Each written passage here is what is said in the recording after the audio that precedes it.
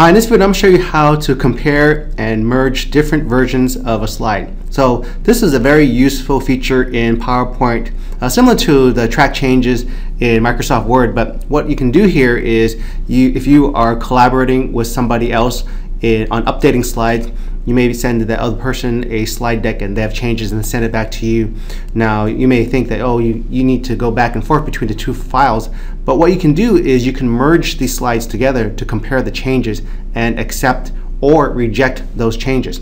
So let's say, for example, I've got this slide deck. This is a very simple slide deck with 4 slides, and the second slide has no changes, the third slide will have a title change, and the fourth slide has a body change. And I'll show you the other slide which has those changes. Let me go ahead and go into the other slide. So this is my other slide that has the changes. Slide 2 doesn't have any changes. Slide 3 has an extra sentence here. You can see this is a bad title. This is in the slide title. And this has a body change. There was only 2 bullets in the previous slide. This one has a 3rd bullet. Let me go back into the first slide. You can see none of this is here. So I'll go ahead and close the second slide, the one with the changes within the slide. Let me go ahead and close that file. And let's just pretend that, I'll go ahead and save that. And let's go ahead and pretend that you got a file from somebody else. I got this file from somebody else, and I'm going to go ahead and merge it together. So what I need to do is I need to go under Review, and under Review we're going to have a compare command, this option. So once I click on that, it will open up another window where I can select that file, the location of that file on my hard drive.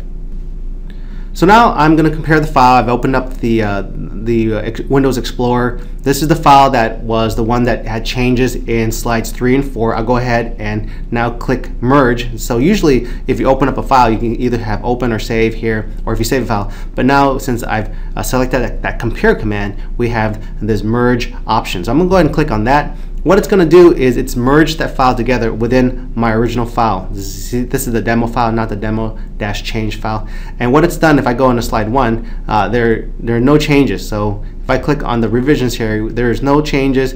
On slide 2, of course, the same thing. There are no changes. Let me make this a little bit easier to view. Let's make the size a little easier to view here. I'm going to move this up here.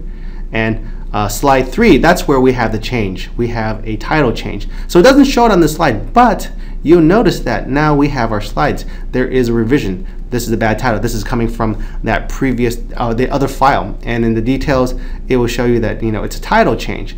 So what we can do here, when we go in here, we can click that, and we can click that to accept it if we want to accept that change. And once we click that, that change will show up in there. And changes that we don't want, we just don't need to select it. We'll go under slide 4. Maybe there was a body change here, and this slide has a body change, and maybe we don't want to accept it. So maybe we don't want to accept this change where it says, what is this TBD? Maybe if we click on there and we wanted to kind of review it, and we go, oh, this is not something that we want, maybe we can unselect that and not accept that change.